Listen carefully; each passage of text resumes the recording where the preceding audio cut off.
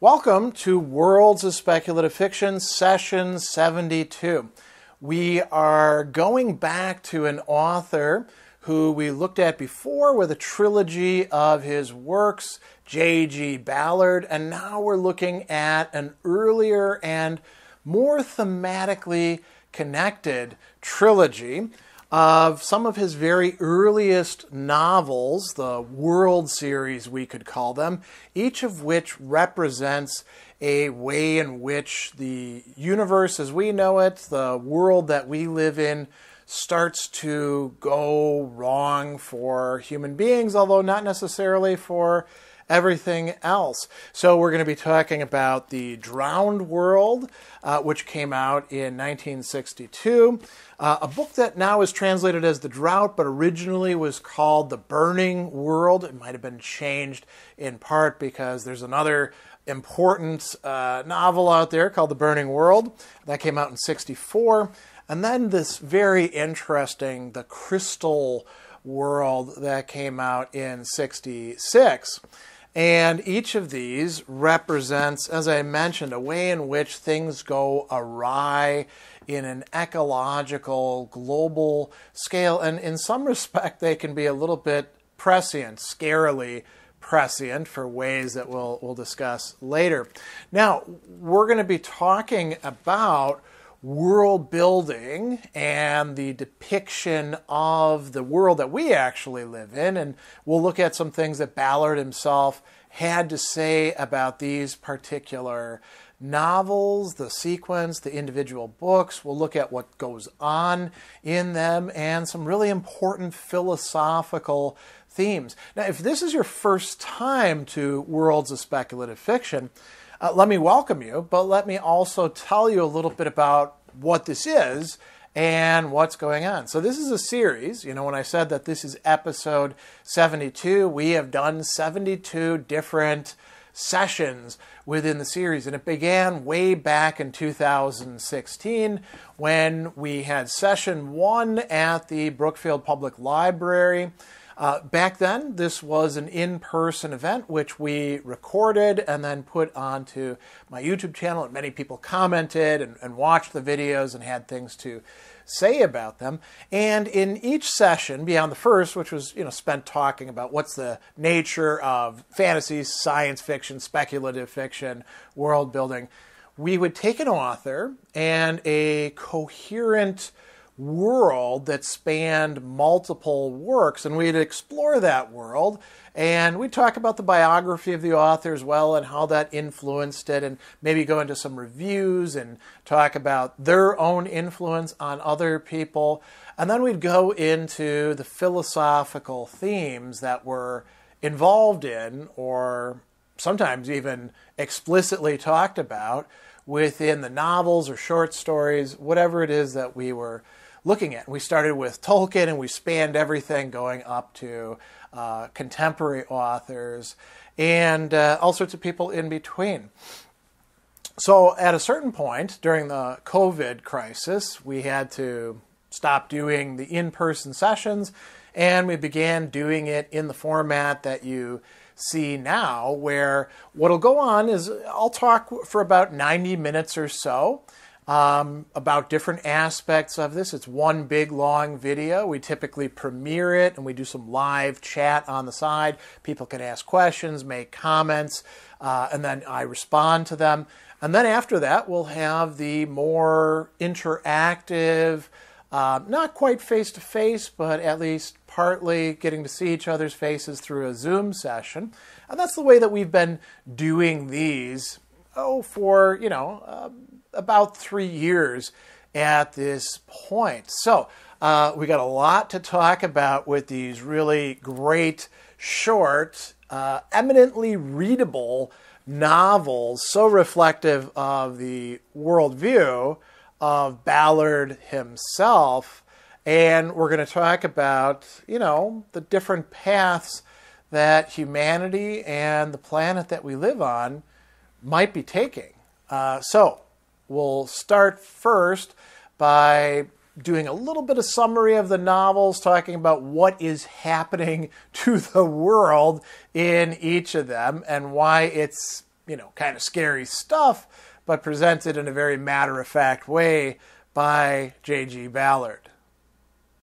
I think that with each of these three world novels, Drowned World, Burning World / The Drought, and Crystal World, we can in fact talk about world building, but it's in a somewhat different sense than what we are used to with, say, sci-fi or fantasy novels, where there's an alternate world. I mean, it is, in some respects, an alternate world to our own. In each of these, there's some sort of massive ecological disaster that affects not just humanity, not just the flora and fauna, but the entirety of the planet, and we could even say the solar system. So before we look at characters, the theme of inner space and psychology, we should actually look at the geography and the changing climate of each of these. And when we begin with the Drowned World, we learn from the very sentence, "Soon it would be too hot." Now, that is quite a statement, rather ambiguous. Too hot per se? Too hot for humanity on this planet at all? Or just too hot in massive zones of the planet? And we get introduced to the main character, Karen's, looking out from the hotel balcony shortly after 8 o'clock. Karen's watched the sun rise behind the dense groves of giant gymnosperms crowding over the roofs of the abandoned department stores 400 yards away on the east side of the lagoon. And in that sentence, we have four elements that play just a massive role. We have the sun rising. We'll talk about why the sun is so important in just a bit. Dense groves of giant gymnosperms, ancient trees, ancient plants that are growing now in crazy ways. An abandoned department store 400 yards away, and the east side of the lagoon, the water that has been continually rising. And we go on, even through the massive olive green fronds, the relentless power of the sun was plainly tangible. The blunt, refracted rays drummed against his bare chest and shoulders, drawing out the first sweat, and he put on a pair of heavy sunglasses to protect his eyes. The solar disk was no longer a well-defined sphere, but a wide, expanding ellipse that fanned out across the eastern horizon like a colossal fireball, its reflection turning the dead leaden surface of the lagoon into a brilliant copper shield. By noon, less than 4 hours away, the water would seem to burn.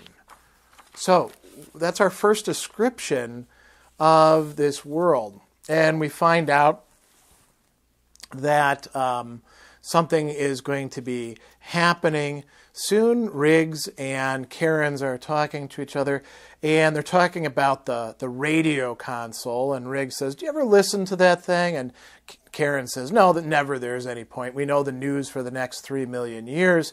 And Riggs says, "Oh, you should turn it on now and then. You'll hear all sorts of interesting things. For example, this morning you would have heard that exactly 3 days from now we're packing up and leaving for good. Apparently the water level is still rising. All the work we've done has been a total waste. As I've always maintained, incidentally, the American and Russian units are being recalled as well. Temperatures in the equator are up to 180 degrees now, going up steadily, and the rain belts are continuous as high as the 20th parallel. There's more silt too." So this is describing the ongoing succession of what's happening.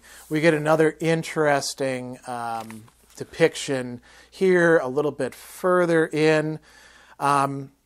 The bulk of the city had long since vanished, and only the steel-supported buildings of the central commercial and financial areas had survived the encroaching floodwaters. The brick houses and single-story factories of the suburbs had disappeared completely between the drifting tides of silt, where these broke surface giant forests reared up into the burning dull green sky, smothering the former wheat fields of temperate Europe and North America. Impenetrable Mato Grosso, sometimes 300 feet high. They were a nightmare world of competing organic forms, returning rapidly to their Paleozoic past, and the only avenues of transit for the United Nations military units were through the lagoon systems that had superimposed themselves on the former cities. But even these were now being clogged with silt and then submerged. And so Karen could remember the unending succession of green twilights that settled behind them as he and Riggs moved slowly northward across Europe, leaving one city after another. Now they were to abandon yet another city. Despite the massive construction of the main commercial buildings, it consisted of little more than 3 principal lagoons, surrounded by a nexus of small lakes 50 yards in diameter and a network of narrow creeks and inlets which wound off, roughly following the original street plan of the city, out into the outlying jungle. So we've got a massively transformed, urbanized landscape that has now been largely reclaimed. And we learn what has caused this. Again, very early on. Here's how it's described. The succession of gigantic geophysical upheavals which had transformed the Earth's climate had made their first impact some 60 or 70 years earlier. A series of violent and prolonged solar storms lasting several years, caused by a sudden instability in the sun, had enlarged the Van Allen belts and diminished the Earth's gravitational hold upon the outer layers of the ionosphere. As these vanished into space, depleting the Earth's barrier against the full impact of solar radiation, temperatures began to climb steadily, the heated atmosphere expanding outward into the ionosphere, where the cycle was completed. All over the world, mean temperatures rose by a few degrees each year. The majority of tropical areas rapidly became uninhabitable, entire populations migrating north or south from temperatures of 130 and 140 degrees. Over-temperate areas became tropical. Europe and North America sweltering under continuous heat waves, temperatures rarely falling below 100 degrees. Under the direction of the United Nations, colonization began of the Antarctic Plateau and of the northern borders of the Canadian and Russian continents. And he goes on and tells us, over this initial period of 20 years, a gradual adjustment of life took place to meet the altered climate.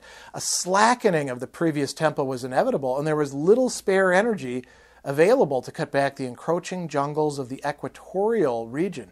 Not only was the growth of all plant forms accelerated, but the higher levels of radioactivity increased the rate at which mutations occurred. The first freak botanical forms appeared, recalling the giant tree ferns of the Carboniferous period, and there was a drastic upsurge of all lower plant and animal forms. So we've got now the sun, the ionosphere, the heat, and now we've got changing of the flora. But it goes on. The arrival of these distant forebears was overlaid by the second major geophysical upheaval. The continued heating of the atmosphere had begun to melt the polar ice caps. The entrained ice seas of the Antarctic Plateau broke and dissolved tens of thousands of glaciers around the Arctic Circle. From Greenland and northern Europe, Russia, and North America poured themselves into the sea. Millions of acres of permafrost liquefied into gigantic rivers. So it's not just the ice caps, the permafrost in the north as well. Here again, the rise of global water levels would have been little more than a few feet, but the huge discharging channels carried with them billions of tons of topsoil. Massive deltas formed at their mouths, extending the continental coastlines, damming up the oceans. Their effective spread shrank from 2/3 of the world's area to only slightly more than half. Driving the submerged silt before them, the new seas completely altered the shape and contours of the continents. The Mediterranean contracted into a system of inland lakes. The British Isles was linked again with northern France. The middle west of the United States, filled by the Mississippi as it drained the Rocky Mountains, became an enormous gulf opening into the Hudson Bay, while the Caribbean Sea was transformed into a desert of silt and salt flats. Europe became a system of giant lagoons centered on the principal low-lying cities, inundated by the silt carried southward by the expanding rivers. So, what an imaginative vista for the world. I won't even say the new world, the altered world, the going back to previous conditions world that humanity now has to survive within, moving northward, moving southward. He goes on and says, during the next 30 years, the poleward migration of populations continued. A few fortified cities defied the rising water levels and encroaching jungles, building elaborate seawalls around their perimeters. But one by one, these were breached. Only within the former Arctic and Antarctic circles was life tolerable. The oblique incidence of the sun's rays provided a shield against the more powerful radiation. Cities on higher ground and mountainous areas near the equator had been abandoned, despite their cooler temperatures, because of the diminished atmospheric protection. So, the only consolation to this, as he's going to tell us in the next paragraph, is the decline in mammalian fertility. Very few children are being born, and the earth can no longer sustain much human life. Just in order not to take up too much time, I'll only bring up one other short piece here. So this is one more description early on in the work. Like an immense putrescent sore, the jungle lay exposed below the open hatchway of the helicopter. Giant groves of gymnosperm stretched in dense clumps among the rooftops of the submerged buildings, smothering the white rectangular outlines. Here and there an old concrete water tower protruded from the morass, or the remains of a makeshift jetty still floated along the husk of a collapsing office block, overgrown with feathery acacias and flowering tamarisks. We could go on and on with this, but I don't think we need to. I think you've got the picture of what the drowned world looks like. Very few places remaining for human beings, and now they're supposed to press on northward. The burning world, or the drought, as it comes to be known later on with slightly different chapter arrangements, situates us in a world where, as you can guess, water becomes the main resource that is further and further lacking. And in this case, it is because of human interventions in the environment, as we'll talk about. And all the action takes place near the coastal areas, and so we get this interesting description happening early on. Shielding his eyes from the sunlight, Ransom surveyed the silent banks of the river as they wound westward to the city of Mount Royal, 5 miles away. For a week, he'd been out on the lake, sailing the houseboat among the draining creeks and mudflats as he waited for the evacuation of the city to end. After the closure of the hospital on Mount Royal, he intended to leave for the coast, but at the last minute, decided to spend a few final days on the lake before it vanished for good. Now and then, between the humps of damp mud emerging from the center of the lake, he'd seen the instant span of the motor bridge across the river, the windows of thousands of cars and trucks flashing like jeweled lances as they set off on the coast road for the south. But for the most part, he had been alone. Suspended like the houseboat above the dissolving glass of the water, time had seemed becalmed.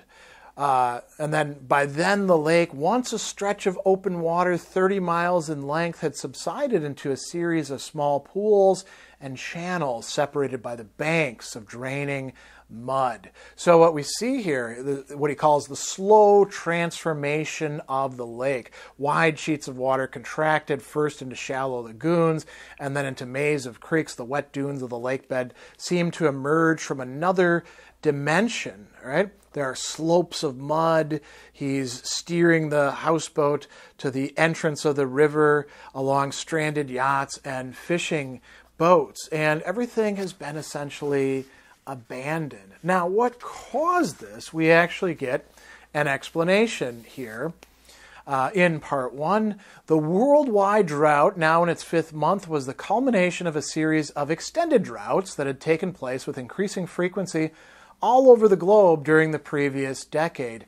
10 years earlier, a critical shortage of world foodstuffs had occurred when the seasonal rainfall expected in a number of important agricultural areas had failed to materialize.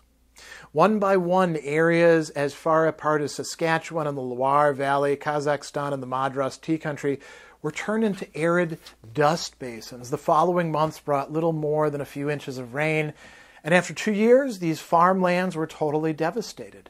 Once their populations had resettled themselves elsewhere, these new deserts were abandoned for good. The continued appearance of more and more such areas on the map and the added difficulties of making good the world's food supplies led to the first attempts at some form of global weather control. A survey by the UN Food and Agriculture Organization showed that everywhere river levels and water tables were falling.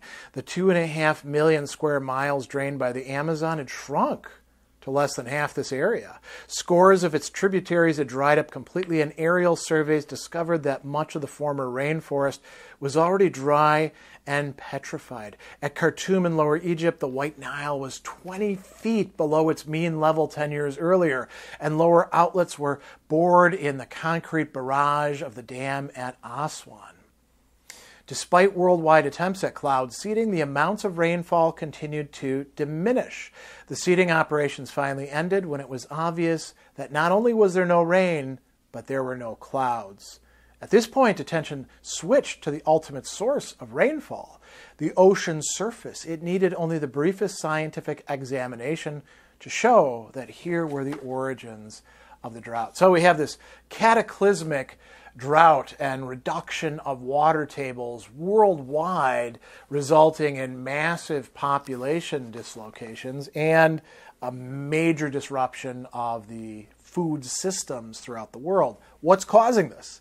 Well, he goes on to tell us. Covering the offshore waters of the world's oceans to a distance of about 1,000 miles from the coast was a thin but resilient monomolecular film formed from a complex of saturated long-chain polymers generated within the sea from the vast quantities of industrial wastes discharged into the ocean basins during the previous 50 years. This tough oxygen-permeable membrane lay on the air-water interface and prevented almost all evaporation of surface water into the airspace above. Although the structure of these polymers was quickly identified, no means was found of removing them. The saturated linkages produced in the perfect organic bath of the sea were completely non-reactive and formed an intact seal broken only when the water was violently disturbed. Fleets of trawlers and naval craft equipped with rotating flails began to ply up and down the Atlantic and Pacific coasts of North America and along the seaboards of Western Europe, but without any long-term effects. The removal of the entire surface water provided only a temporary respite. The film quickly replaced itself by lateral extension from the surrounding surface, recharged by precipitation from the reservoir below. The mechanism of formation of these polymers remained obscure, but millions of tons of highly reactive industrial waste, unwanted petroleum fractions, contaminated catalysts, and solvents were still being vented into the sea, where they mingled with the waste of atomic power stations and sewage schemes. Out of this brew, the sea had constructed a skin no thicker than a few atoms, but sufficiently strong to devastate the lands it once irrigated. So this is the causality, and it turns out there's not a lot that human beings can actually do about this, except suffer the effects. And he goes on to call it this act of retribution by the sea, and said it had always impressed Ransom by its simple justice, right? So, there's nothing going on. There are cumulus clouds, burdened like Madonnas with cool rain, which still formed over the central ocean surfaces, but they would always deposit their cargo into the dry, unsaturated air above the sealed offshore waters, never onto the crying land.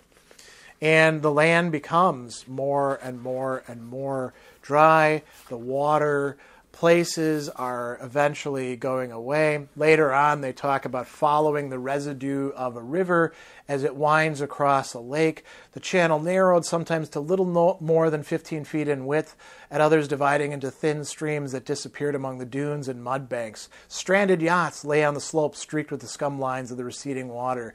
The bed of the lake, almost drained, was now an inland beach of white dunes, covered with pieces of blanched timber and driftwood. Along the bank, the dried marsh grass formed a burnt palisade. That is the landscape, well, formerly the lakescape that they have.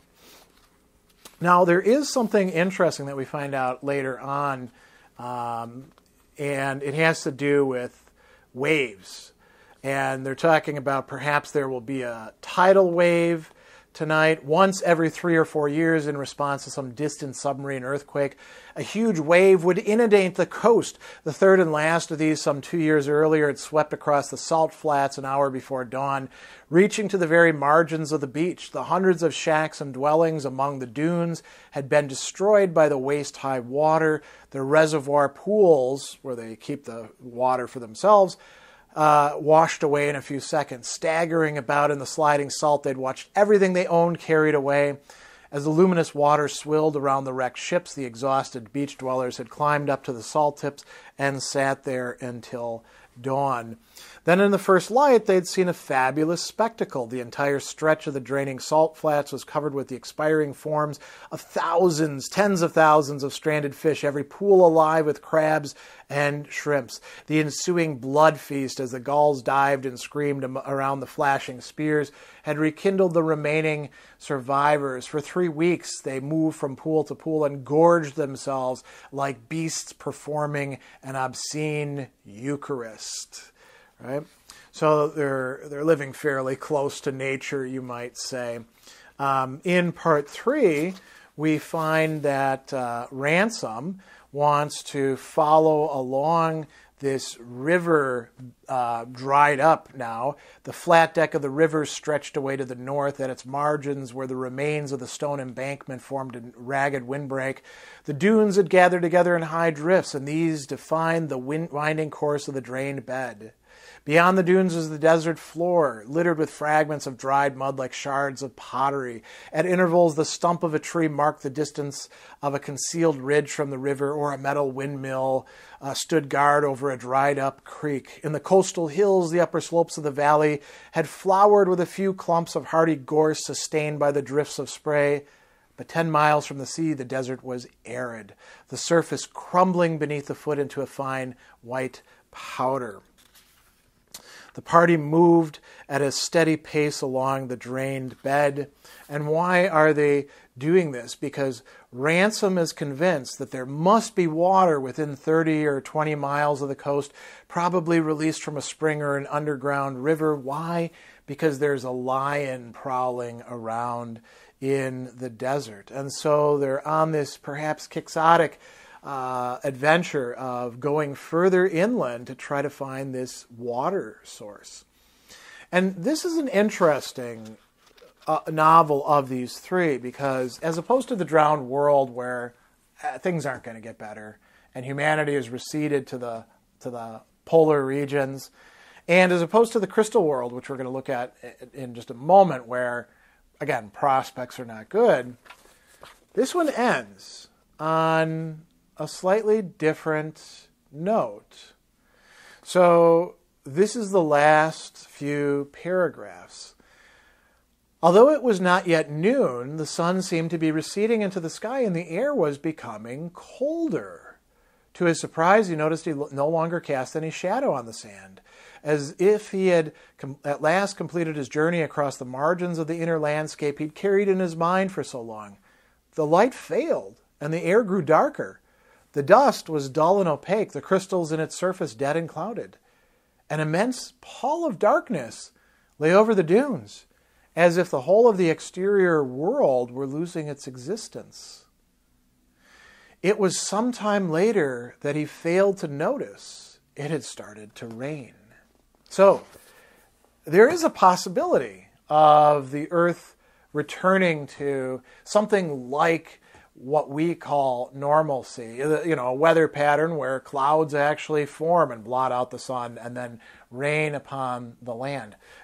Is it hopeful? It's difficult to tell because we don't have enough information as the work ends. But this is somewhat different than the other two world books that we're looking at here.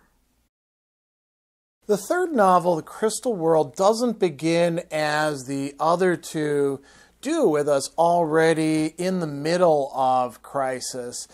Rather, it begins with an enigma, something unexplained, some questions that are being raised as this doctor is trying to make his way into Cameroon. And we begin with a letter that he's received. This is Dr. Sanders from Suzanne.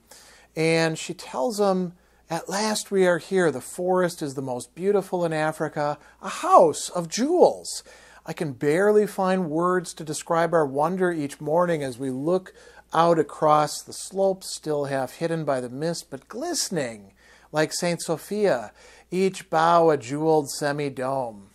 Indeed, Max says I'm becoming excessively Byzantine. I wear my hair to my waist even at the clinic and affect a melancholy expression," right? And it concludes by saying, "They walk through the dark forest with crowns of light on their head." It sounds very metaphorical, right?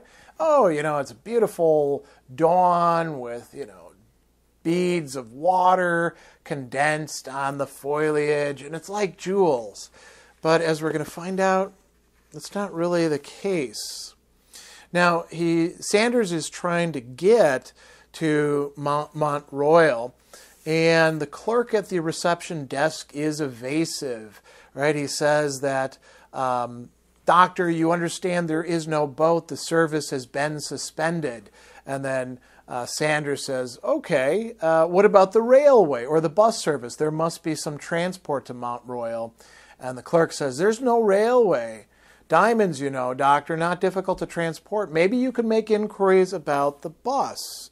And he's finding it more and more difficult to get to Mount Royal. Eventually, he's talking to the African charge captain, and he says, "Why the censorship going on here? Why blocking things off? I find there's no means of getting to Mount Royal, and an atmosphere of mystery surrounds the whole place."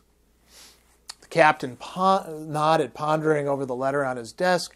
Occasionally, he prodded the tissue with a steel ruler, as though he were examining the pressed petals of some rare and perhaps poisonous blossom. "I understand, doctor, it's difficult for you." And Sanders says, "But why is the censorship in force at all? Has a rebel group captured the mines?" The captain shook his head. "I assure you, doctor, there's no political trouble at Mount Royal. In fact, there's hardly anyone there at all. Most of the workers have left." The captain stood up and went over to the window. He pointed to the dark fringe of the jungle crowding over the rooftops of the native quarter. "The forest, doctor, do you see? It frightens them. It's so black and heavy all the time." In confidence, I can explain there is a new kind of plant disease beginning in the forest near Mount Royal. "What do you mean?" Sanders cut in. "A virus disease like tobacco mosaic?" "Yes, that's it," the captain nodded encouragingly, though he seemed to have little idea of what he was talking about. Anyway, it's not poisonous, but we have to take precautions. Some experts will look at the forest, send samples to Libreville. You understand it takes time. And then Sanders says, will I be able to go to Mount Royal? The army hasn't closed off the area. No, the captain insisted. You are quite free. Just small areas, you see. It's not dangerous. Your friends are all right. We don't want people rushing there trying to make trouble. And then he says, well, how long has this been going on? And the captain says, about a year. Longer, perhaps. At first, no one bothered.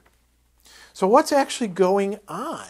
Well, there's some hints when people are bringing these jewel-encrusted, crystallized pieces of fungus and flora and even crosses into the marketplace. But a little bit later, we find that Sanders is having a conversation with Radek, and Radek says, it seems that the business here and your own specialty are very similar. And in a way, one is the dark side of the other. I'm thinking of the silver scales of leprosy that give the disease its name.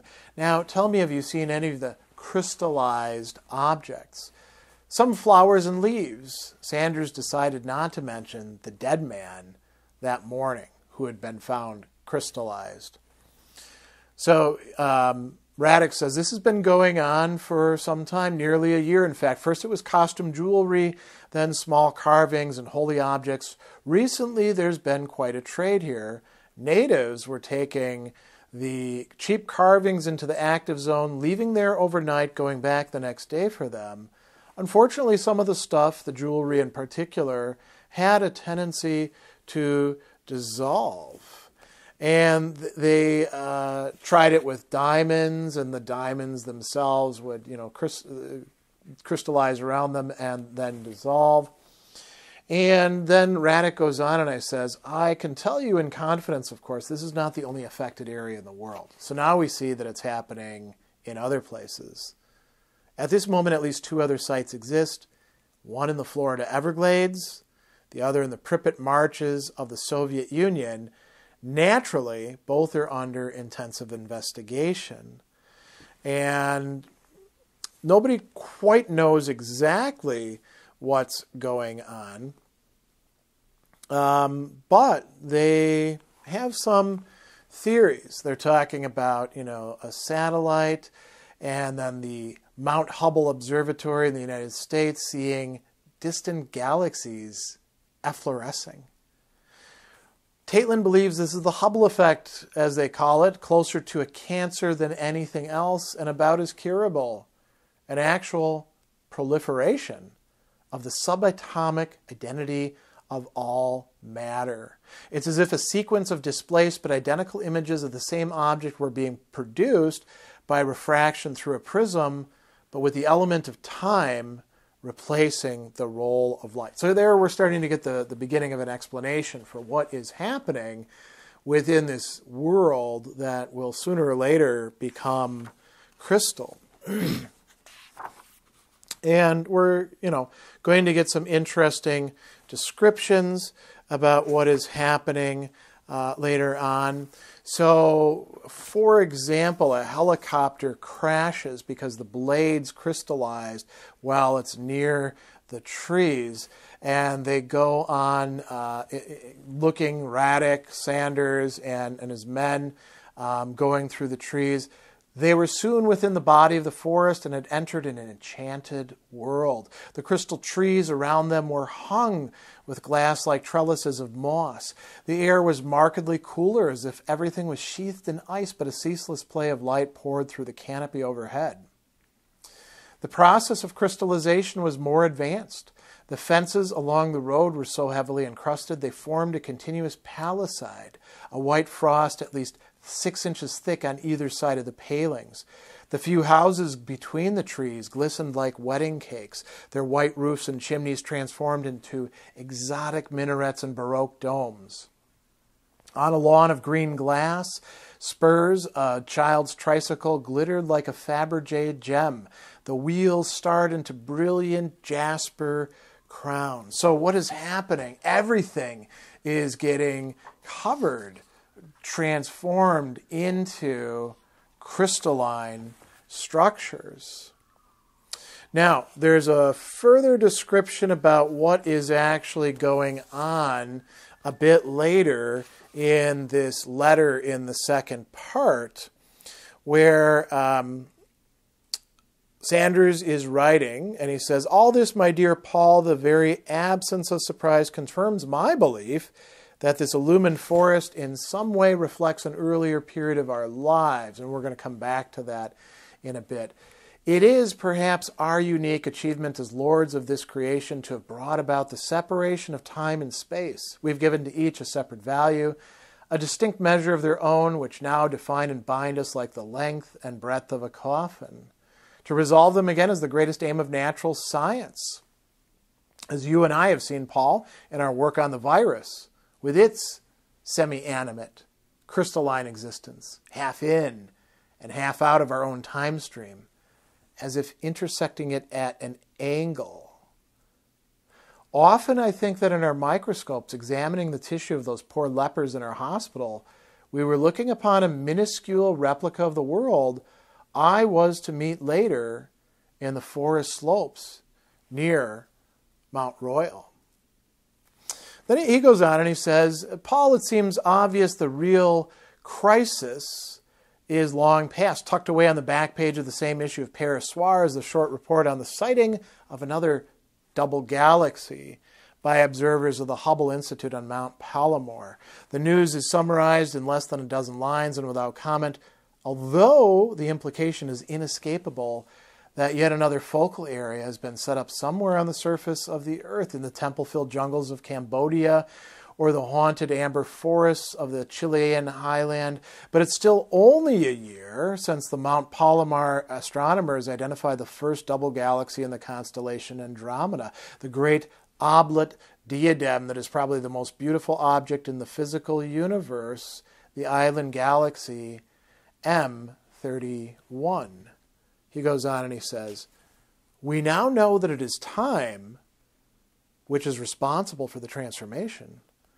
The recent discovery of antimatter in the universe inevitably involves the conception of anti-time as the fourth side of this negatively charged continuum.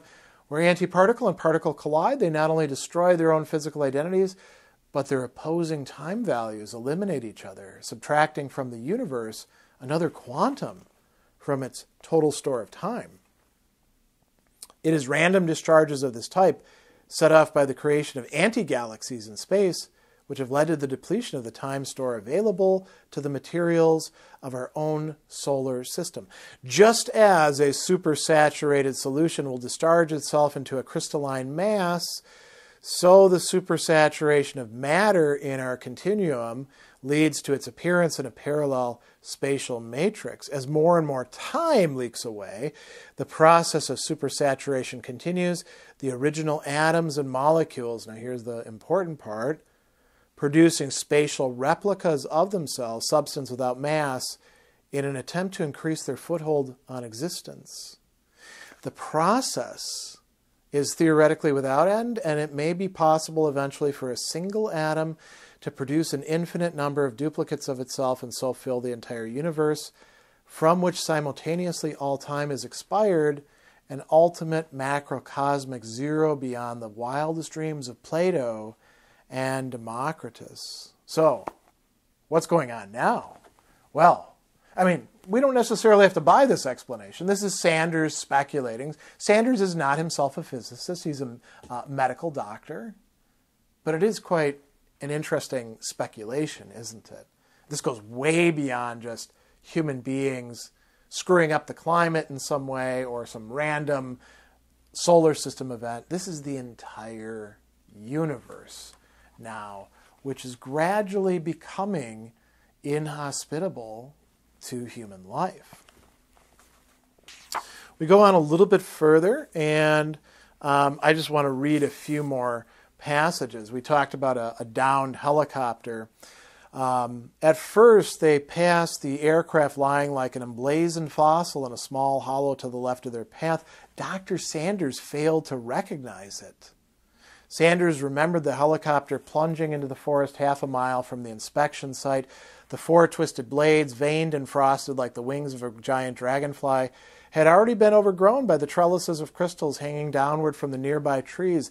The fuselage had blossomed into an enormous translucent jewel, in whose solid depths, like emblematic knights mounted in the base of a medieval ringstone, the two pilots sat frozen at their controls. Their silver helmets gave off an endless fountain of light. And they find Radek there, neither quite alive nor quite dead. Towards the end, we get another interesting description. The crystallization of the forest was now almost complete. Only the jewels in the cross, jewels allow you to actually keep the crystallization at bay, allowed Sanders to make his way through the vaults between the trees. Holding the shaft in his hands, he moved the crosspiece along the trellises that hung everywhere like webs of ice, looking for the weaker panels that would dissolve in the light. When he reached for the river, he searched for the bridge he had found when he entered the forest for the second time, but the prismatic surface extended away in a wide bend, its light obliterating the few landmarks he might otherwise have recognized. So we get a world in which you can't even really get your bearings anymore. And I'm going to bring this to a conclusion with just another thing that he's writing in a letter. He says, I know now I shall one day return to the forest at Mount Royal. Each night the fractured disk of the Echo satellite passes overhead, illuminating the midnight sky like a silver chandelier. And I am convinced, Paul, that the sun itself has begun to effloresce. At sunset, when its disk is veiled by the crimson dust, it seems to be crossed by a distinctive latticework, a vast portcullis that will one day spread outward to the planets and the stars, halting them in their courses. A cosmic transformation, not only of the Earth, but of the solar system itself. And will there be any room for human beings? Yes, but only as crystallized in this world that is hinted at yet to come. With an author like J.G. Ballard, who has so much to say, I think it's quite useful to look at some of the interviews that he's done over the years, telling us about his writing and thinking and research processes, what it is that he's trying to do, and how he conceives of his own work. And I think that one of the interviews to begin with is that which he did with Charles Shaar Murray. In it, he said, now this is a kind of retrospective, even though The Drowned World was written over 20 years ago, it should be put in its context as the first inner space novel. Inner Space was the flag which I nailed to my mast, and The Drowned World, written in 62 or whenever it was, is literally the first inner space novel. Up to that point, catastrophe stories were being done on a very literal level as adventure stories, but the psychological adventure became the subject matter for me. He goes on, and he clarifies. If you look at the book marketing's council list, you'll see that John Wyndham's The Day of the Triffids is there. Now, it's a fine novel, a classic example of the English kind of home country's catastrophe fiction, a very polite society where all kinds of private obsessions are kept firmly buttoned down, and people struggle in the face of an external threat as they did during the Battle of Britain, or as we're led to believe that they did during the Battle of Britain. My novel turns that all upside down.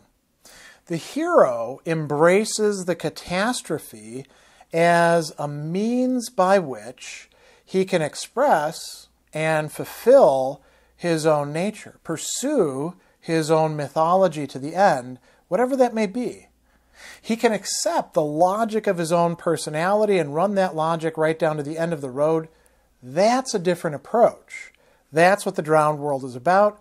That's what nearly all my fiction is about. Now, isn't that an interesting set of observations that he's making? So we've got, first of all, the attention to inner space. What is inner space? It's the psychology of the characters, not just in terms of their motivation, but in terms of their understanding of who they themselves are and how they relate to other human beings and to the environment that they're living in. Is a catastrophe indeed a catastrophe? It's not a Tolkienian catastrophe. It's rather something different, offering divergent possibilities of figuring things out, changing valuations, changing what it is that you are up to. So that's a very interesting set of observations that he's giving there. And he's tracing a kind of development, right? Going away from catastrophe as providing a kind of backdrop for a certain moralization and a kind of coming of age or adventure story, as opposed to something richer, something deeper, something starker. In an interview with George Macbeth, he's going to talk about science fiction, and Ballard says, "I don't regard myself as a writer of what most people would call modern science fiction, which is predominantly American, even though much of it has been written by English writers. Modern American science fiction grew out of magazines such as the Popular Mechanics of the 30s. It's an extrovert, optimistic literature of technology. I think the new science fiction, which other people apart from myself are now beginning to write, is introverted, possibly pessimistic rather than optimistic, much less certain of its own territory. There's a tremendous confidence that radiates through all modern American science fiction of the period 1930 to 1960, the certainty that science and technology can solve all problems. This is not the dominant form of science fiction now. I think that science fiction is becoming something much more speculative, much less convinced about the magic of science and the moral authority of science. There's far more caution on the part of the new writers than there was. So that's an interesting point. Then we have a longer excerpt from an interview that he carried out that I'm going to read only parts of with Yannick Storm. So again, Ballard begins by talking about science fiction, sort of tracing its history. He says, modern American science fiction of the 1940s and 1950s is a popular literature of technology. It came out of American mass magazines and all that optimism about science and technology you found in those days. The science fiction written in those days came out of all this optimism that science was going to remake the world. Then came Hiroshima and Auschwitz, and the image of science completely changed. People became very suspicious of science, but sci-fi didn't change. You still found this optimistic literature, the Heinlein, Asimov, Clarke type of attitude towards the possibilities of science, which was completely false. Then he goes on and says, in the 1950s, during the testing of the hydrogen bomb, you could see that science was getting to be something much closer to magic. Also, science fiction was then identified with the idea of outer space. By and large, that was the image most people had of science fiction, the spaceship, the alien planet, and that didn't make much sense to me. It seemed like they were ignoring what I felt was the most important area, what I called, and I used the term for the first time 7 years ago, inner space, which was the meeting ground between the inner world of the mind and the outer world of reality. Inner space you see in the paintings of the Surrealists, Max Ernst, Dali, Tanguy, and Scirocco. Now notice, inner space is not just going within. Ballard is saying something really important here. Inner space is the meeting ground between the inner world of the mind and the outer world of reality. So it, by its very nature, is not just the inner as opposed to the outer. It's the interface between the two of them. Now, he goes on and he says that these surrealists are painters of inner space, and I felt Science fiction should explore that area, the area where the mind impinges on the outside world and not just deal in fantasy. This was the trouble with sci-fi in the early 50s. It was becoming fantasy. It wasn't a serious, realistic fiction anymore. So I started writing. I'd written 3 novels and something like 70 short stories over the last 10 years. I think that perhaps in only one story there's a spaceship. It's just mentioned in passing. So he goes on and he's asked about landscapes. Are his landscapes symbolic? And he says, well, they're not real in the sense that I don't write naturalistically about the present day, though in the latest group of stories I've started to write the stories that I call condensed novels. I'm using the landscape of the present day.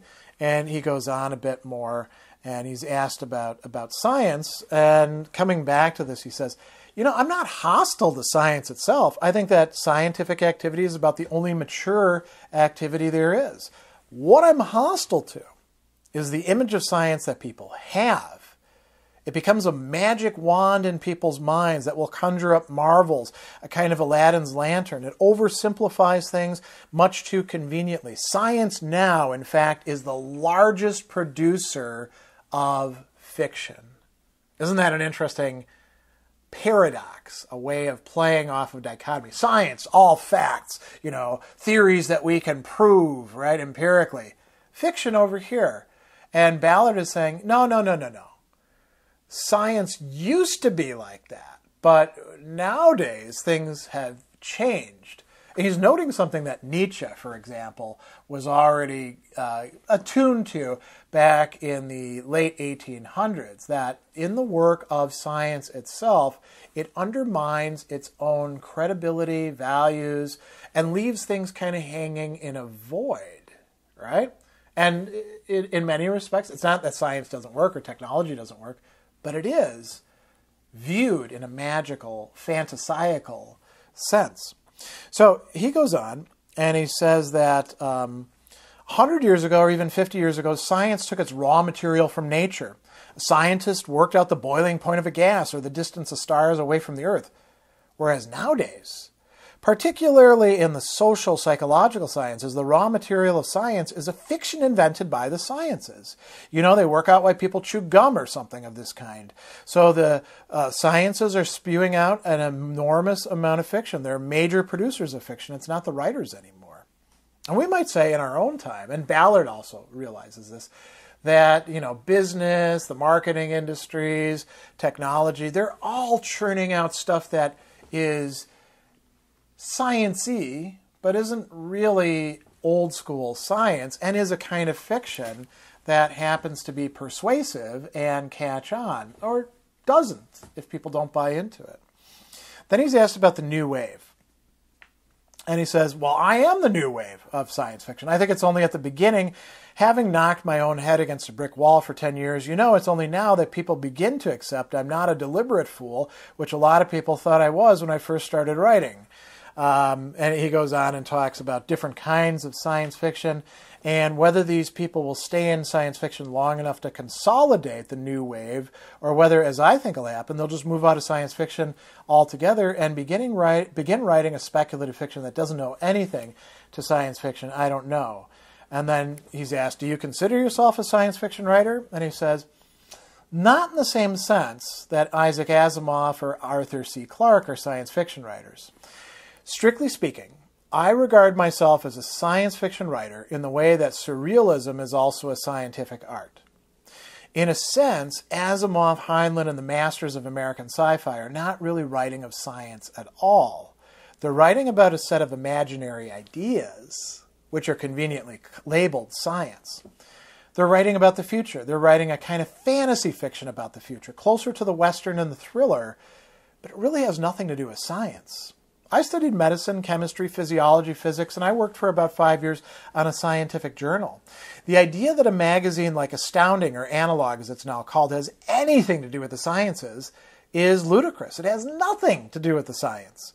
You have only to pick up a journal like Nature or any scientific journal, and you can see that science belongs in a completely different world. Freud pointed out that you have to distinguish between analytic activity, which by and large is what the sciences are, and synthetic activities, which is what the arts are. The trouble with the Heinlein Asimov type of science fiction is that it's completely synthetic. And he says, Freud also said synthetic activities are a sign of immaturity, and that's where I think classical sci-fi falls down. And then he's asked about the development of his own writing. And he says, it's been a process of evolution rather than revolution. And now here we get to the catastrophe novels. I wrote a novel called The Drought, which is my second novel after The Drowned World. It was a novel about desert areas. I noticed while I was writing it, I was beginning to explore the geometry of a very abstract kind of landscape and very abstract relationships between the characters. I went on from there to write a short story, which I call The Terminal Beach, which is set on Eniwetok, the island in the Pacific where the H-bomb was tested. There again, I was starting to look at the characters and events in a very abstract, almost cubist way. I was isolating aspects of character, isolating aspects of the narrative, rather like a scientific investigator taking apart a strange machine to see how it works. Now, I think that applies to all three of the catastrophe novels myself, which is quite interesting. A little bit later on in that interview, he's going to talk about the what's going on in the 1960s. And he then talks about the end of the Cold War. And he says that things are becoming more and more and more fiction, a media landscape, if you like. People's lives are getting more and more controlled by what I call fiction. And he says, by fiction, I mean anything invented for imaginative purposes. So, for an example, you don't buy an airline ticket, you don't just buy transportation to the south of France or Spain. What you buy is the image of a particular airline, the kind of miniskirts the hostesses are wearing on that airline. In fact, airlines in America are selling themselves on that sort of thing.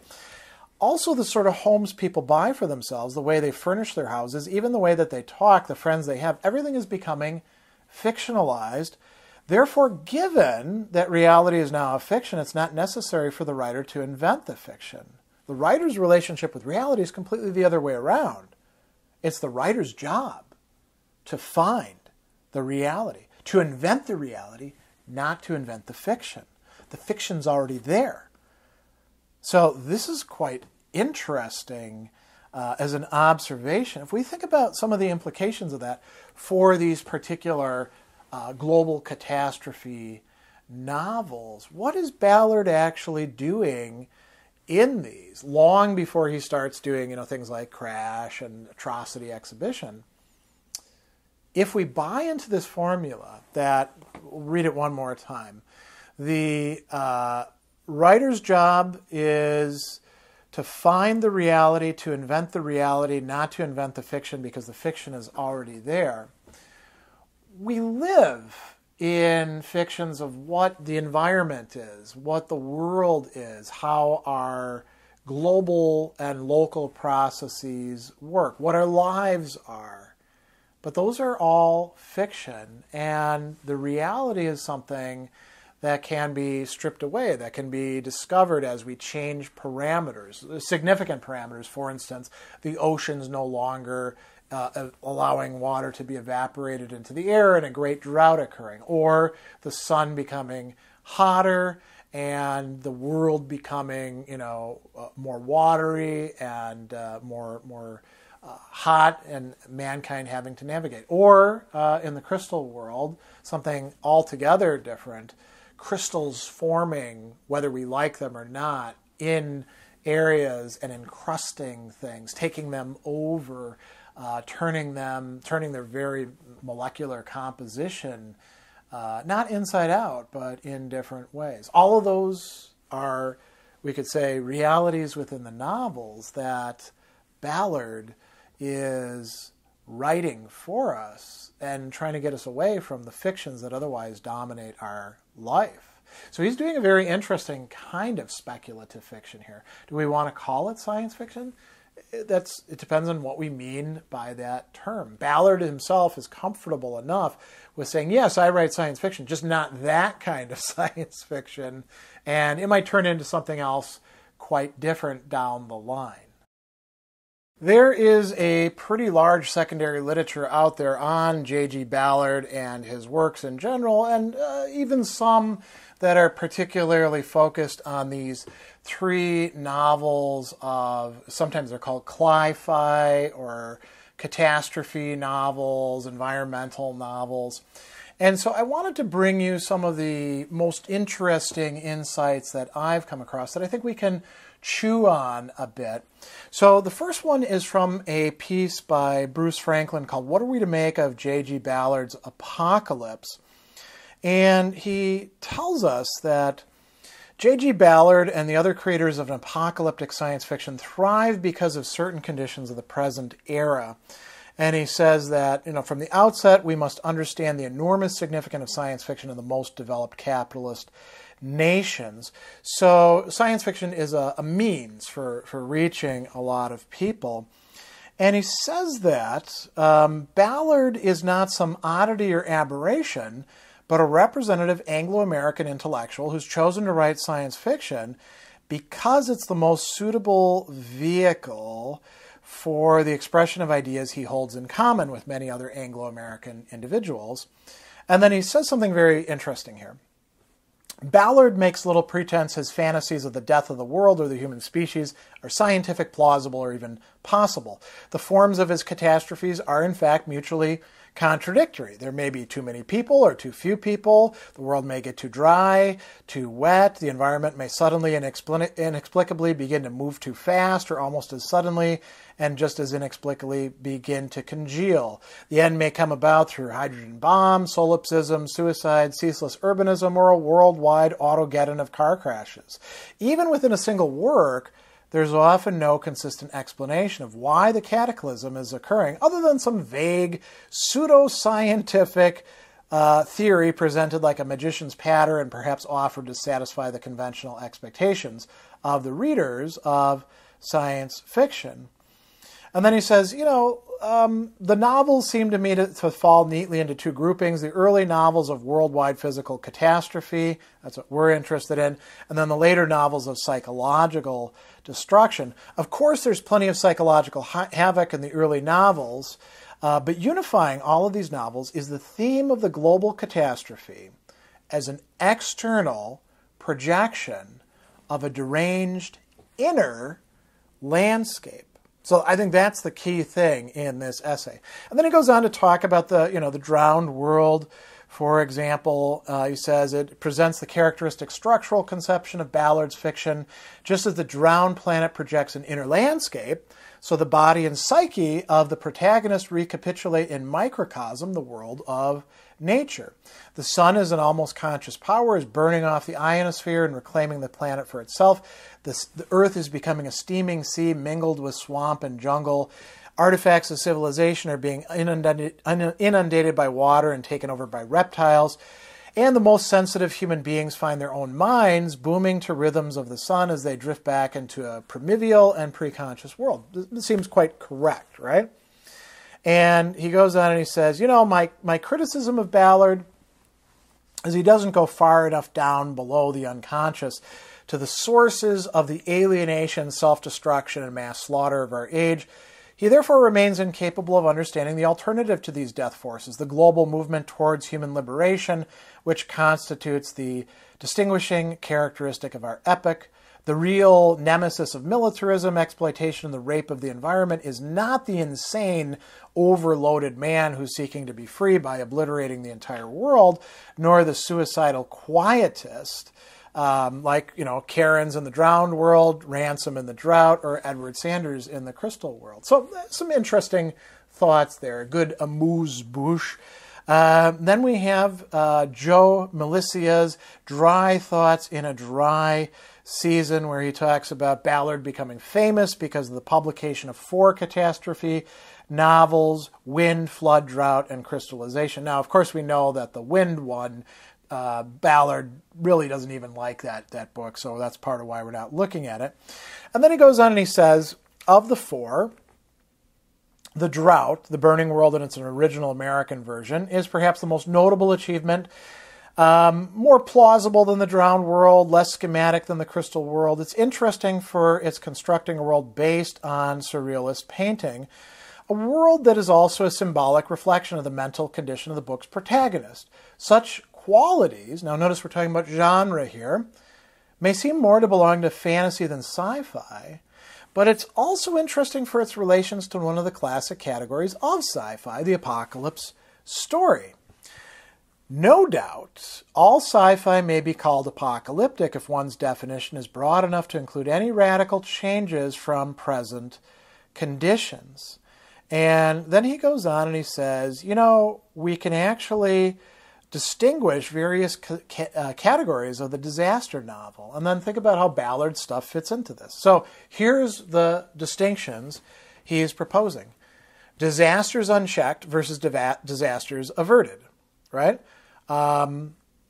So a classic model, H.G. Wells, the War of the Worlds, right? The disaster is averted. Michael Crichton's The Andromeda Strain. Well, Ballard's are not averted. Disasters unchecked. Disasters in the process of happening versus those having happened long ago. And he goes on and he says, you know, post-disaster novels can be subdivided according to the theme: fall of man, by the waters of Babylon, survival of the fittest, degeneration of the species. And he says, if we think about what's going on in Ballard, so the drought begins with the disaster underway. The second part of the novel, portraying primitive social institutions in which survivors organize on the Great Salt Dunes, is part of the same tradition of disaster long past fiction, like Miller's A Canticle for Leibowitz. Success, this is a third, versus failure in coping with disaster, right?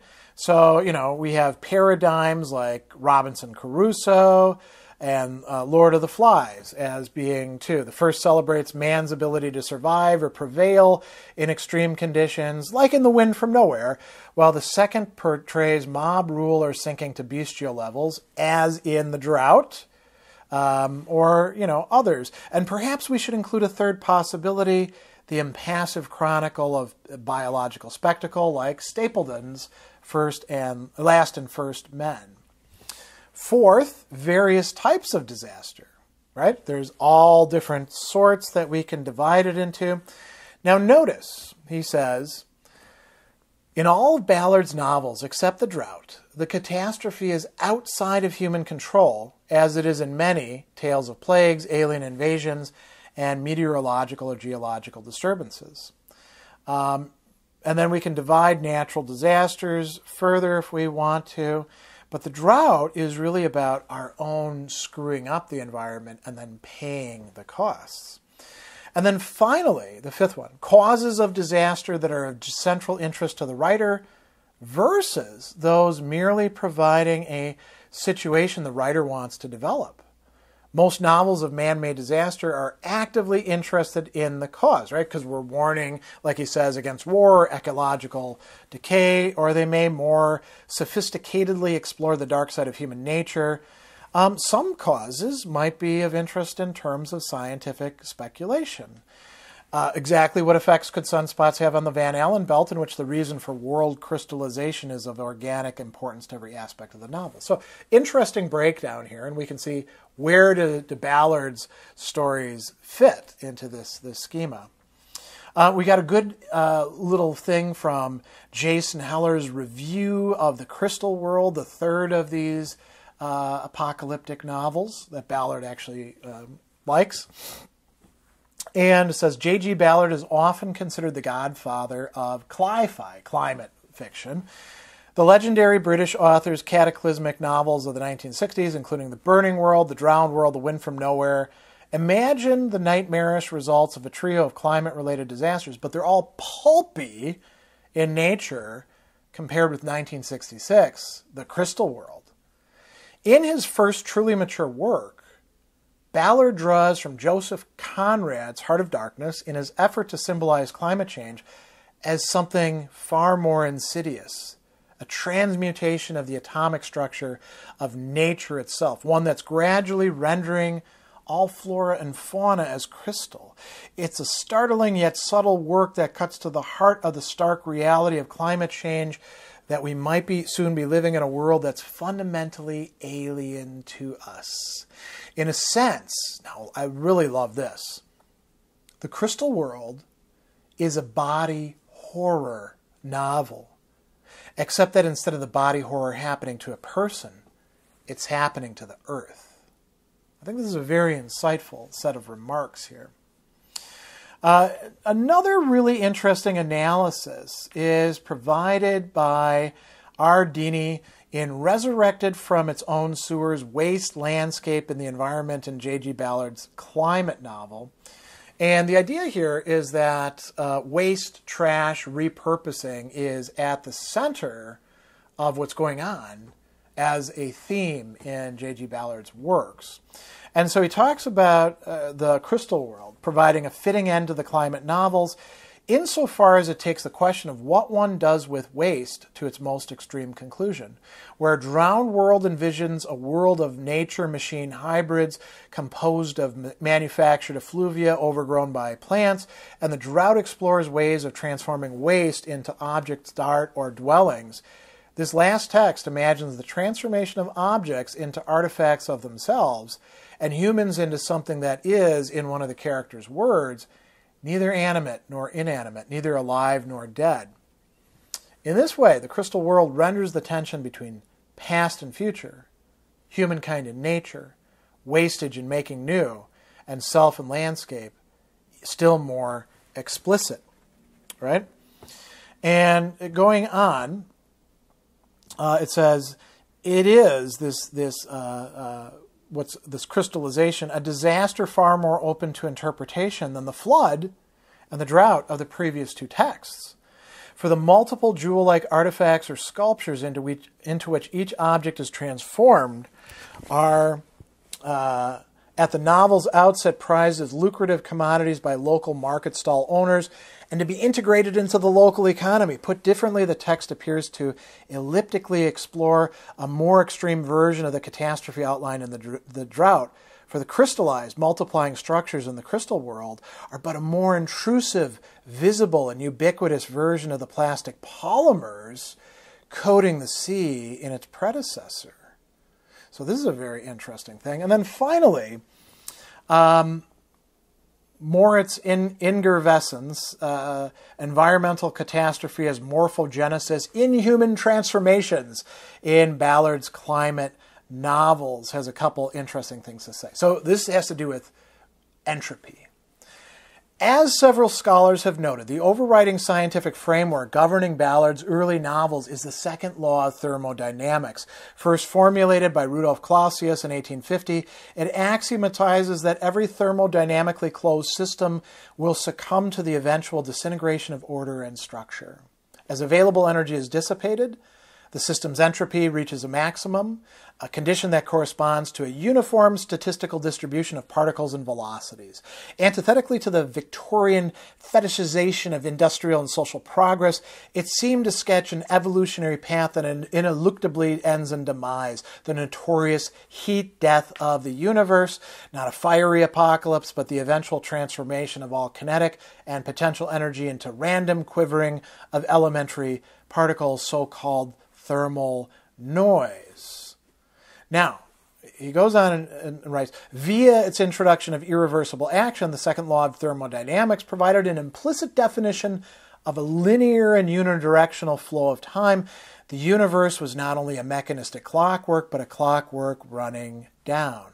So what we've got here, right? Victorian progress, things are getting better and better. Ooh, crap, the universe is breaking down and there's nothing we can do about it. Here's where we get a third possibility. This is very interesting. So the author goes on to say, Ballard's literalizations of the second law of thermodynamics and its shorthand reduction to the specter of increasing entropy decisively depart from Victorian and modernist imaginaries. Amidst dissipative environmental conditions, his protagonists are ambiguously caught in a process not only of dissolution, entropy, but of transformation. The material forces of his environments and disequilibrium precipitate both ruination, entropy, and rebirth. Lawrence Fershing is right to call Ballard's apocalypse ambiguous, but I am less inclined to agree that this vexation is merely a response to the ambiguous nature of modern life. I would like to advance that his fiction metabolizes the ambiguous nature of material, morphological, changing in form, processes, a concern that can be traced along a shift in 20th century science to the study of open systems, the self-organizing capacities of inorganic matter, and the fuzzy dividing lines between life and non-life, right? So this is saying that Ballard, drawing on the surrealists, is actually putting forth a vision in which we have an estranged environment no longer framed as the externalization of a rationalistic human gaze or a world for us. And he says, just as the ego in the age of psychoanalysis is no longer the master of its own house, Earth becomes an alien planet. So what we have here in these novels is the transformation of human beings. To bring it all back together, the element of inner space that's central to Ballard's conception of where science fiction ought to be, the changing world, which offers not just a breakdown, but the possibility for transformation. But transformation meaning you can't go back to the order that there was previously. And this is what we do see in each of the novels with certain of the characters. So I think this might provide us with some useful lenses for understanding what is actually going on, not just in Ballard's works as a whole, or his thought as a whole, but particularly in these three great cli-fi, environmental collapse, catastrophe novels.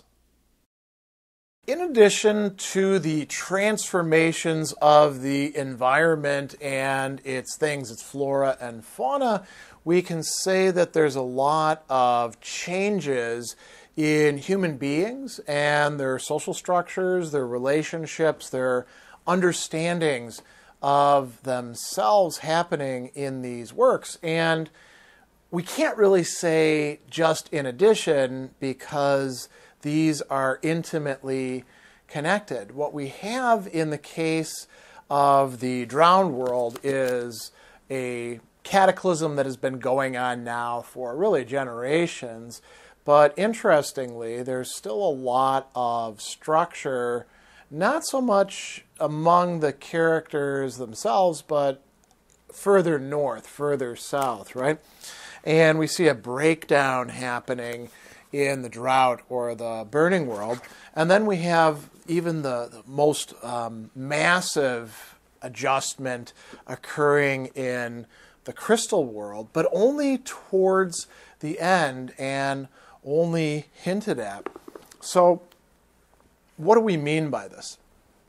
Well, each of these novels does have characters of the normal sense, and there's conflicts between them, there's cooperation between them, there's dialogues and interchanges and telling people what matters to them. And each of them is marked by, let's call them, several crazy characters. Strangman in the drowned world, Venter in the crystal world. We could come up with a couple. Lomax Quilty, the preacher in the drought, and some of them can be quite dangerous. They work at cross purposes. The main character, or let's say not the main character, but the central character in the drowned world almost dies, Karen's, because of what it is that is imposed upon him by this wild, crazy guy, Strangman. So there's all of that going on. We also do have male-female relationships, some of which are in the past, some of which are seemingly, they're not completely non-sexual, but the characters aren't actually having sex a lot of the time. And so, there's all of these things that make up human life going on.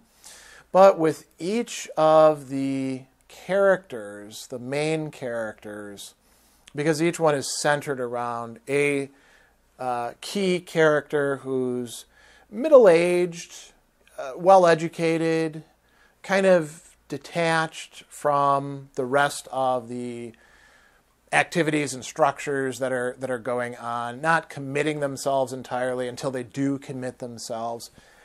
Each of them is let's say, not just a representation, but an exploration of what Ballard has called inner space. And let's remember, too, as we just reminded ourselves, inner space, according to Ballard, is not a pure interiority or like a interior monologue or the insanity of somebody cut off from the rest of the world. Inner space refers to how their own psychological condition relates to the external world, which is in process of changing.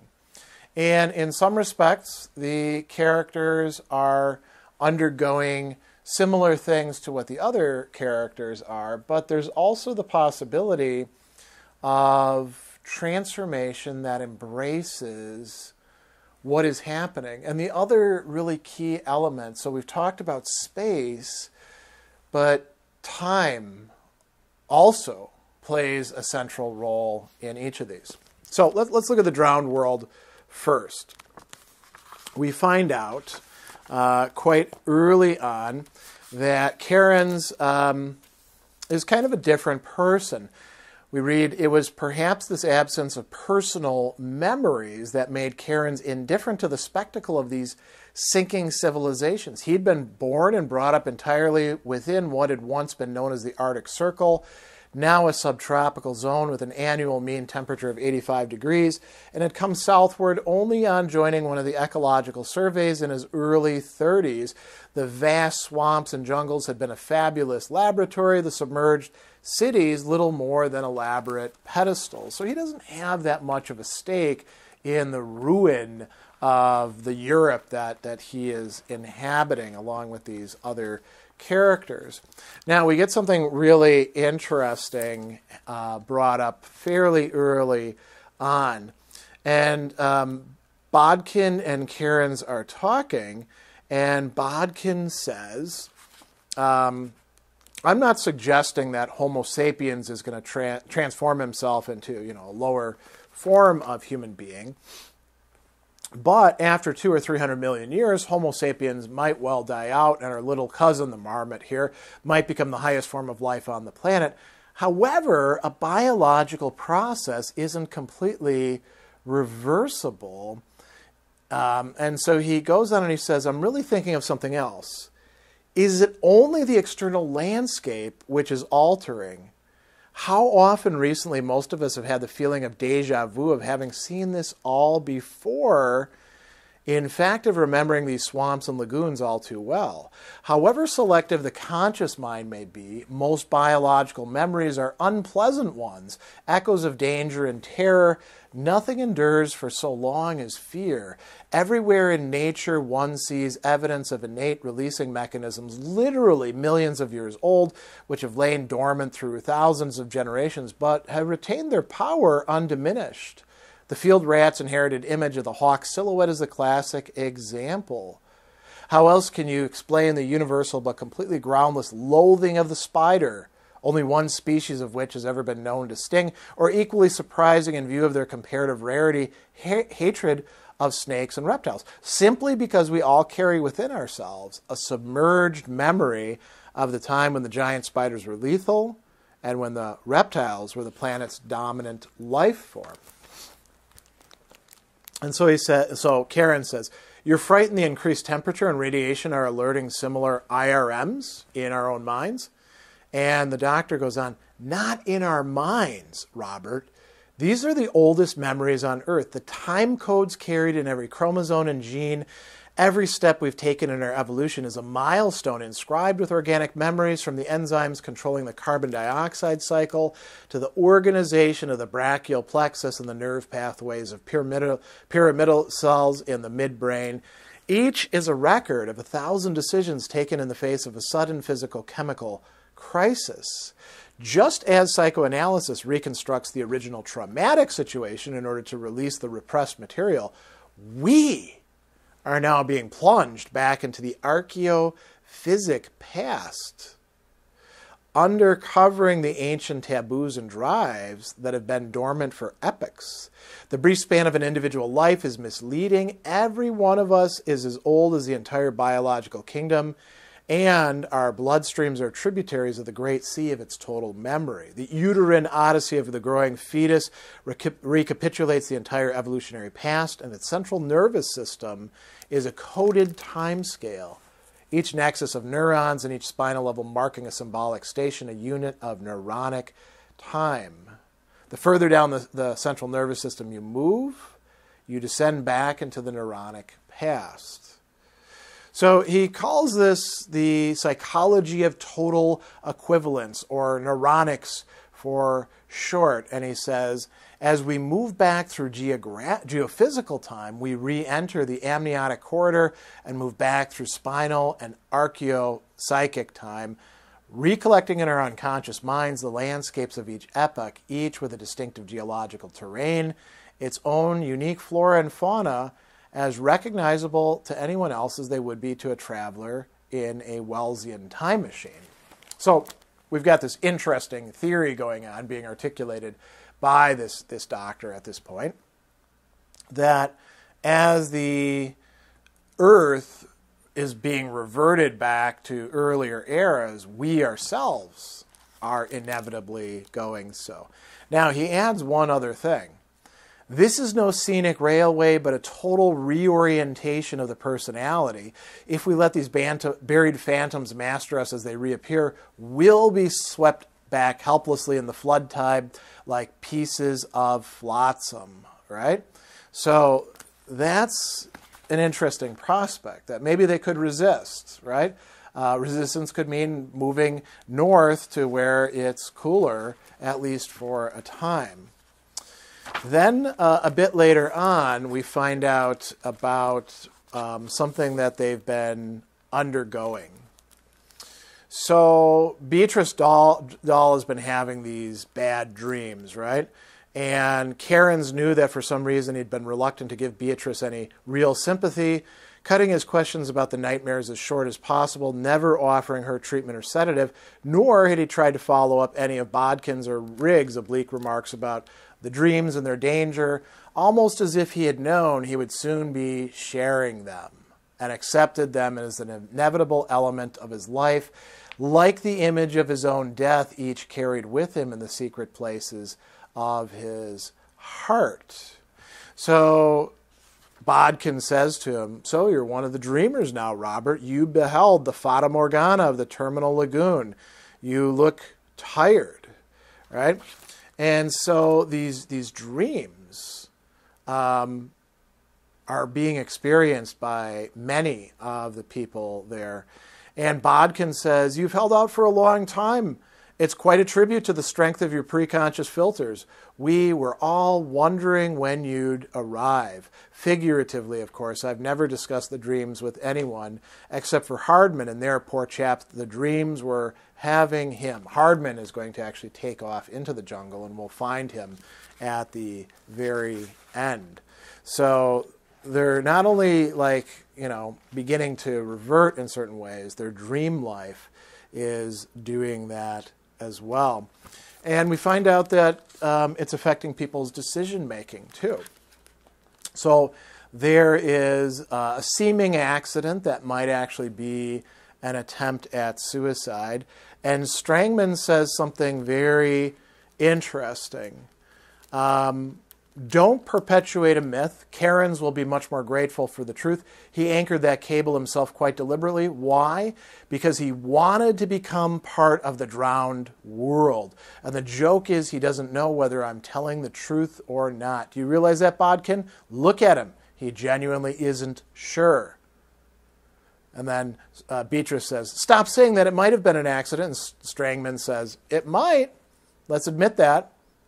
Did I or did I not try to kill myself. One of the few existential absolutes far more significant than to be or not to be, which merely underlines the uncertainty of suicide rather than the eternal ambivalence of his victim. And he says, Karen's, I envy you the task of finding out if you can. So Karen's is starting to crack up, to slide away into what we might consider madness, but it might also just be considered a transformation of the inner space.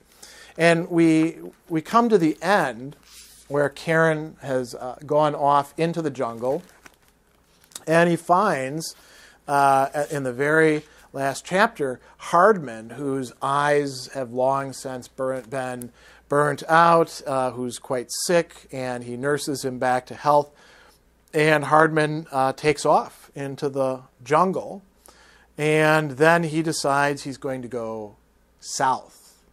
Karen's is going deeper into the jungle, and he says he knew that Hardman would soon die, and his own life might not long survive the massive unbroken jungles to the south. So he writes, 27th day, have rested and am moving south, all is well. And so that's an interesting thing. He's not mourning, he's not despairing, he is off, entering into a new landscape and a new era with a different personality. What happens in the next novel, The Drought? Again, we find the same sorts of strange transformations of personality taking place. And I'm just going to bring up a few with Ransom that are happening very early on in the very first chapter. At the end of it, we read, throughout the long summer, Ransom had watched the river shrinking, its countless associations fading as it narrowed into a shallow creek. Above all, Ransom was aware of the role of the river in time, that the role of the river in time had changed. Once it had played the part of an immense fluid clock, the objects immersed in it taking up their positions, like the stations of the sun and planets.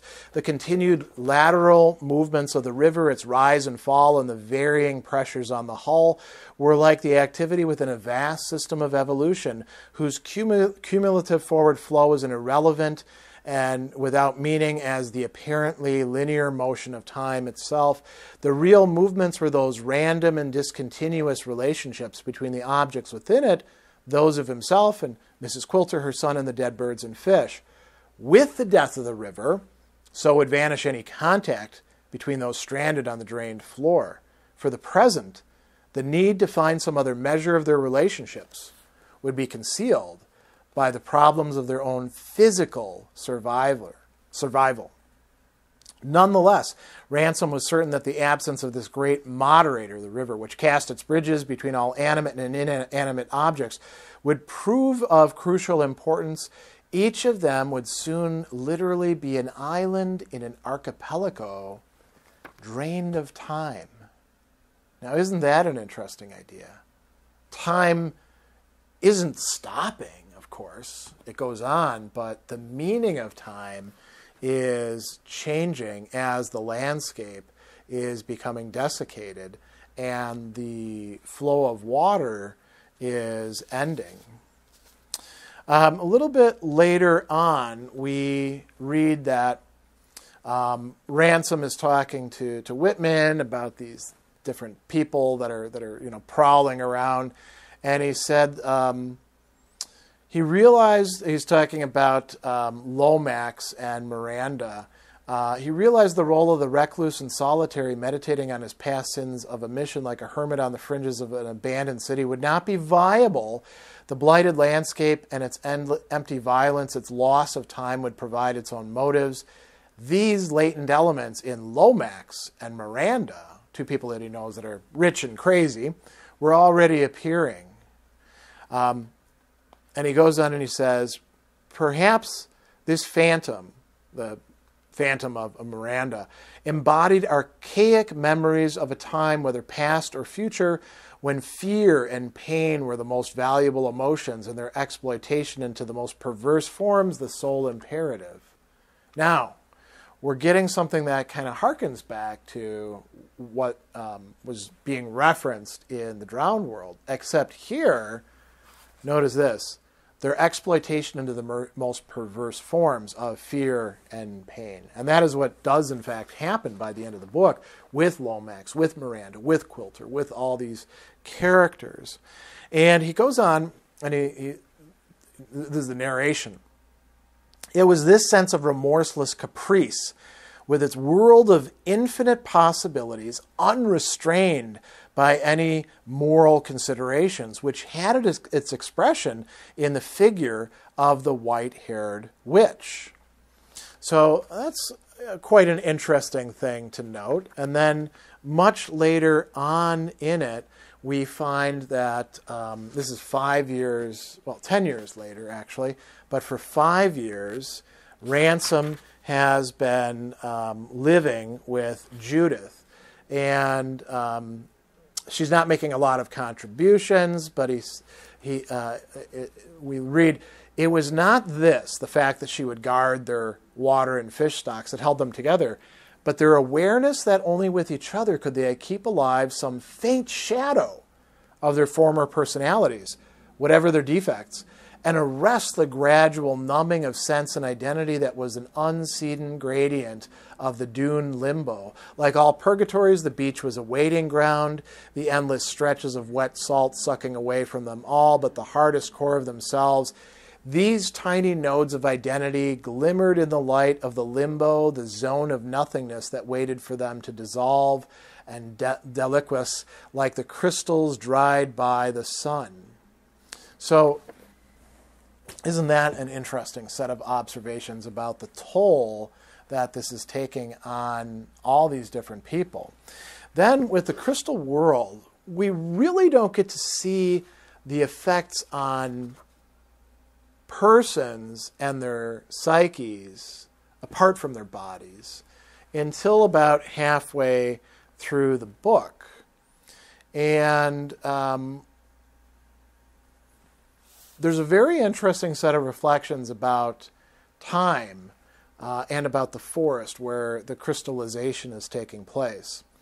So Sanders says, "You've been here before?" And Ventris says, "Do you mean déjà vu?" And Sanders says, "I mean literally."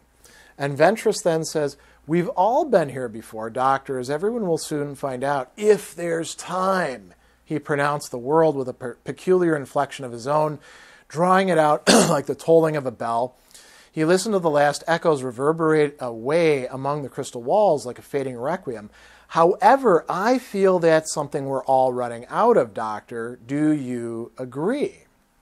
So this is going to be a key theme of the catastrophe that the crystallization is. It's affecting time itself.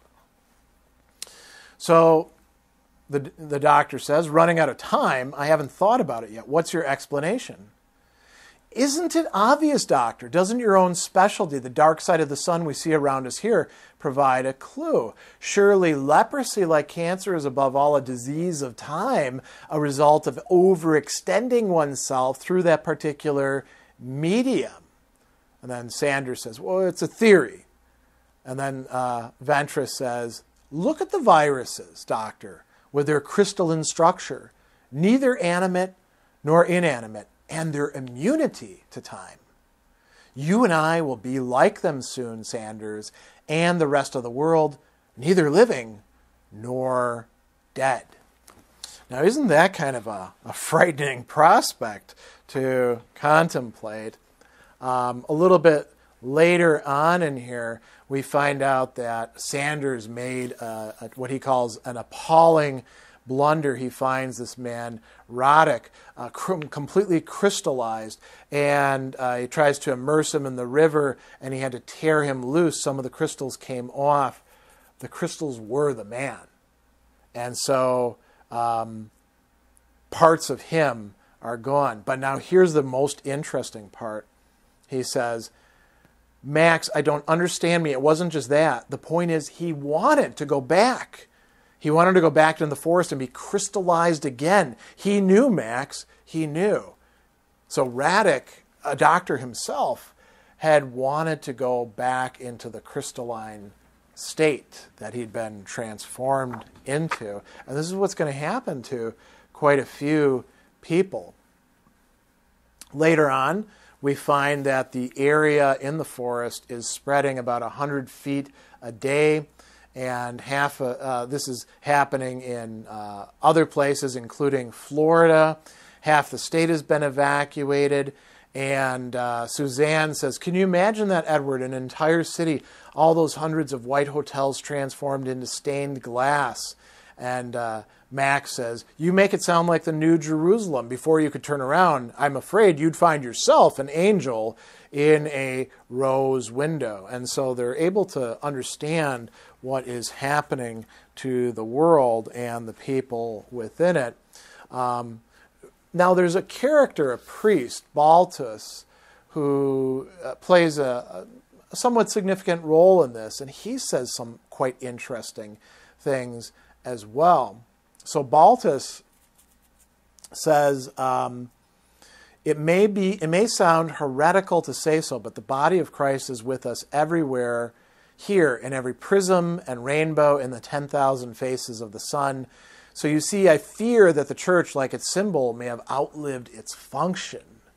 And Baltus says, "Once I was a true apostate. I knew God existed, but I could not believe in him. Now events have overtaken me. For a priest, there is no greater crisis to deny God when he can be seen to exist in every leaf and flower." And at the very end of Baltus's discourse, he'll say, in this forest where all of the crystallization is taking place, we see the final celebration of the Eucharist, the transformation, right, of Christ's body. Here, everything is transfigured and illuminated, joined together, now notice these words, in the last marriage of space and time.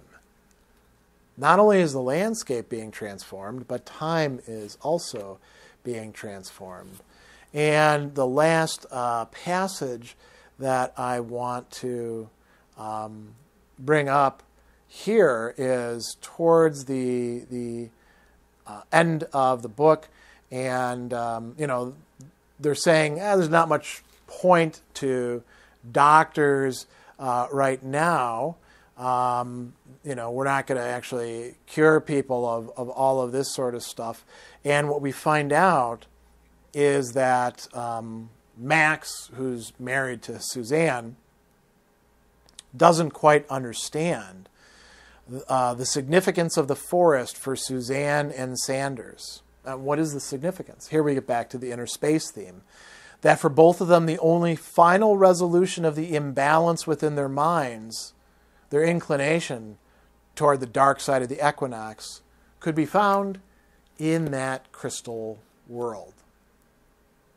So in each of these, we actually have mentions of the title, right? And the mention of the drowned world, the crystal world. These are places that human beings, despite the strange transformations that are required, can participate in, can evolve or devolve or transform to be members of, and in some respect understand themselves differently and approach the world differently. So on that philosophical theme, so interestingly laid out in these three novels, we end our discussion of these environmental catastrophe novels of Ballard, and we bring this to a close.